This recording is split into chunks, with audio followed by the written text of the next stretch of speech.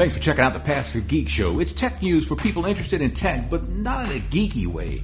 Facebook is asking you to send in your nude photos. Why? Well, it's a pilot program in Australia, the US, the UK, and Canada. They're trying to stop revenge porn. You know, people posting nude photos of you without your permission. They're trying to save you from yourself. Now, if you're worried someone is going to post a nude photo of you, you're going to go to Facebook, you're going to fill out a form, and then you're going to send a picture of yourself using Messenger. And after Facebook gets your nude photo, they'll use image matching technology to tag the picture that will keep people from sharing your naked self before you're shamed.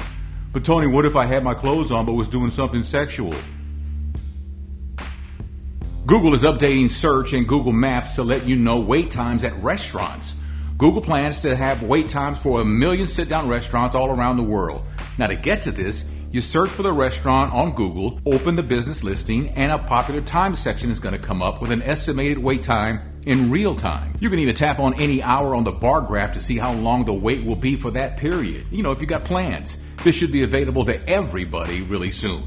If you get an email from Netflix saying your account is suspended because you need to update your information, and in the email they provide a link to update your information, don't click the link. It's a phishing scam designed to steal your information. You'll click the link and you'll be sent to a site that looks just like Netflix, but it's not. You're going to log in and then you're going to get got, and all your information is going to be stolen. Next thing you know, you're buying, bicycles for somebody in Brazil. What you want to do is open up a browser, type netflix.com, and log in. If there's a problem with your account, you'll see a notification.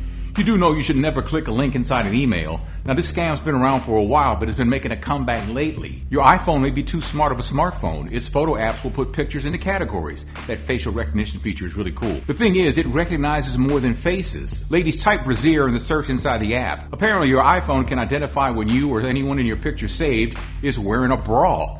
It uses an artificial intelligence algorithm and searches for shapes that resemble bra straps. Well, what if I don't wear a bra? Well, don't ask me questions like that. That's all I got. If you learned something, give me a like and share and subscribe if you're watching on YouTube. If you're not watching on YouTube, think about going to YouTube and subscribing. And you can level up your love too by being a patron of mine for just 99 cents a month on patreon.com. Details in the description below.